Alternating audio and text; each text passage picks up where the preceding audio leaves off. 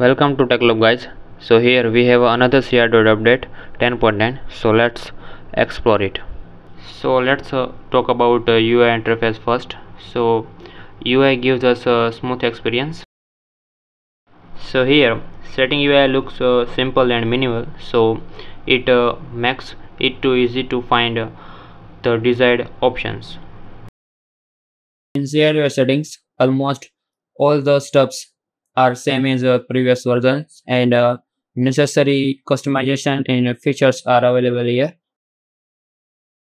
Also, we have an option for Google Play Integrity Spoof, and you can see here my device and basic integrity already passed here. Other steps like QS design, home settings, and wallpaper and style looks same as previous, and also there is a lot of changes in backend, so you can read a changelog for that. If you find my video useful, then don't forget to like it and share it with your friends, and don't forget to give us your valuable feedback in comment section. If you are using Telegram, then don't forget to follow my channel and join my Telegram group as well as. Also, don't forget to subscribe my YouTube channel. So that's it for today. We will meet you in next one. Till then, Satyamev Jayate.